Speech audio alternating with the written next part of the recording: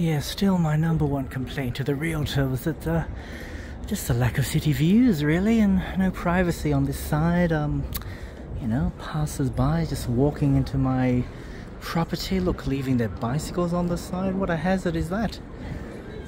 It's just lack of space, really. I find I feel claustrophobic.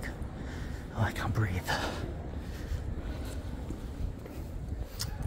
We should get a better gardener. There's not even any roses. Oh, how can we recreate Alice in Wonderland with the Queen of Hearts? I don't know.